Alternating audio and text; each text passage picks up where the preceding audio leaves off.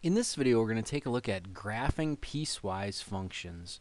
Now, piecewise functions, remember, we look at a different expression for our function depending on the value of x, the value that we're going to put in.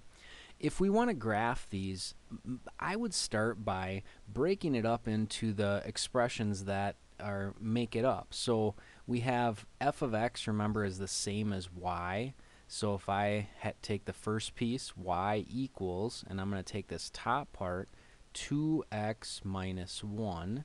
And then for the second part, I have the y again equals x plus 4. Now, notice that these are both linear, so they're linear equations. They're going to be a nice straight line, and they're both in slope-intercept form. So we can go ahead and just start graphing them. As long as I have blue here, I'm just going to go ahead and graph this one. Remember, the y-intercept is the b, which is right here. So we're going to start at 4 on the y-axis. So there's our first point, and then we use the slope, which in this case is 1. So we're going to go up 1 over 1, rise over run, remember, up 1 over 1, and up 1 over 1, like so. So that'll represent this function right here, or this equation. Then I'm going to take a look at this equation, and again, just start by graphing it. So this one's going to start at -1, that's our y-intercept, so we go here to -1. And then we're going to use our slope. Remember, slopes rise over run, so if we wanted to, we could put that over 1, and it would be -2 over 1. So we could go down 2 to the right 1, because we took care of the negative by going down, and then it's +1 going to the right. Or if we go up, that's +2, and then 1 to the left is negative. So we can go like that. So I'm just going to go ahead and extend this out here a little bit, and then same thing in the opposite direction. Now, notice that in the x-axis here we have some overlap, and that will be taken care of when we figure out, well, where do we want this particular function and where do we want this one? Well, it turns out that this one right here, it says when x is less than 2. Now, remember, the x-axis is this one, so let's just forget about this stuff up here for now and just focus in on this number line right here, that x-axis. Now right here, x is 0, x is 1, x is 2, x is 3, and so on. So x being 2 is our critical point here that we want to take a look at. So when x is 2, we don't want this one. We want this one when x is less than 2. So that graph is the purple one right here. So at this point, that's the last piece we want. We want right up to it, but we don't want 2. So for that one, what we're going to do is we're going to go ahead and put an open circle there. And that open circle means we want everything right up to that point, but we don't want the x being actually equal to 2. Okay, so we're going to use an open circle right there. Then we can just connect the dots for the remainder of our line for this piece of the function. So going as straight as I can here, it's not too bad. Alright, so that's that piece of the function. Now we have when x is greater than or equal to 2. Well, when x is greater than or equal to 2, that's from here over, and we're including the 2 this time. So for this one, what we need to do is we're going to start right here. So I'm going to erase these 2 points because those two, I don't want those x's. That would be x is 0 and x is 1. But we do want the x's starting there at 2. So we want this one. So this would be a nice filled in circle, and then we extend going in that direction. So that would be a graph for this piecewise function. We can see clearly the 2 pieces that make it up. Okay, then let's take a look at another one here. And for this one, we have actually 3 pieces to our function. The first one, let's just go ahead and start by breaking it up, is y is equal to x minus 2. Okay, so that's this first one. And then we have y equals -3. And finally, I forgot to change colors there. That'll be okay though. We have y equals 1/2 x plus 2. Okay, so in this one we have 3 pieces.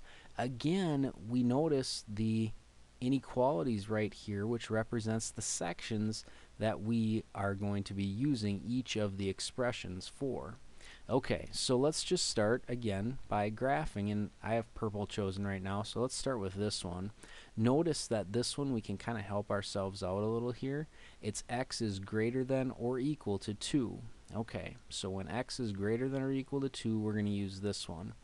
I'm going to start at my y-intercept. So the y-intercept is 2, so we're going to go up right here to 2. Then we use our slope, rise over run, so 1 over 2, so up 1 over 2 to the right, up 1, 2 to the right, up 1, 2 to the right, like so. Now, I'm not going to go this way because notice right here, it's x is greater than or equal to 2. Well, this is x is 0, so if I go this way, I'm going to get rid of those anyway because this chunk right here, we don't want that. In fact, we just want it to start right here because this is where x is 2. But we'll come back to that in a little bit. Let's take care of these other 2 sections. Now, this one right here, we have y equals -3. Well, remember, we could, if you wanted to, we could write that as 0x minus 3. So our y-intercept is -3, so we go down here to -3. And then our slope is 0. So that would mean we go up 1 over 1 to the right. And, excuse me, we go up 0. Holy cow. We go up 0. We don't go up at all. We go over 1 to the right and over 1 to the right. Or we could go over 1 to the left. Both of those would be a slope of 0. Okay, so that's that line. Then, this first one, we're going to start at -2, and so again I'm going to go down here, -2, and be careful that you don't mix up your lines here. We have a slope of 1, so that's going to take us up 1 over 1, or it's going to take us down 1 over 1, down 1 over 1. Okay, so that's this one right here, something like that. Okay, now we have to figure out which pieces of each graph that we want. So let's start with the one right at the top. This is when x is less than or equal to -3. Remember, we look at the x-axis right there just as a good old-fashioned number line, and -3, 1, -1, -2, -3, and we want to include that, so we want this part right here, and oops, I just erased that part. I didn't want to do that. Holy cow. We want this part going this way, but we want to get rid of this point right here. That point's a part of this line, so we'll leave that. We'll get rid of this one right here, and we'll get rid of that one right there. Okay, so this one is going to start at x being -3, and then it's going to extend in this direction, connecting the dots right there. Okay, so that's this piece right here. That's when x is less than or equal to -3.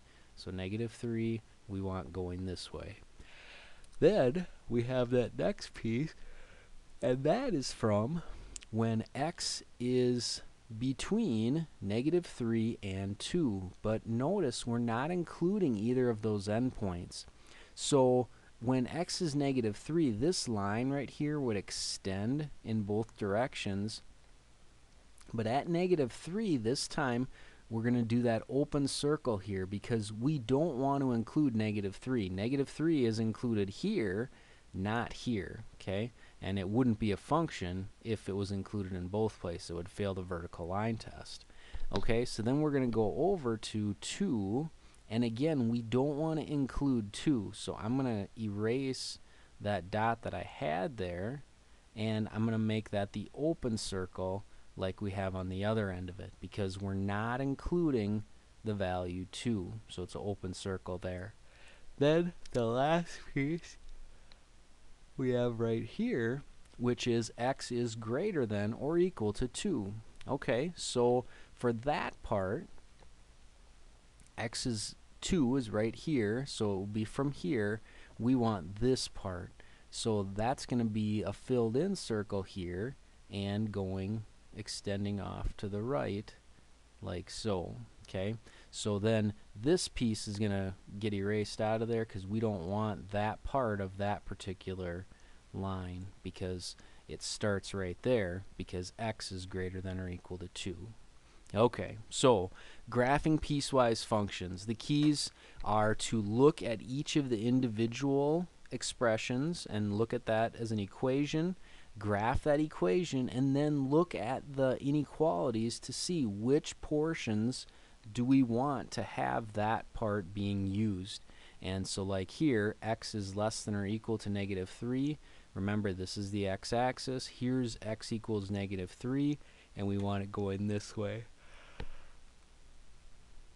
For this one right here, we have that middle section from -3 to 2, okay, and not including either endpoint. That's where we have the open circles. And then we fill in that circle going this way for that one. I hope this video was helpful. Keep working hard on your graphing piecewise functions. You can do it.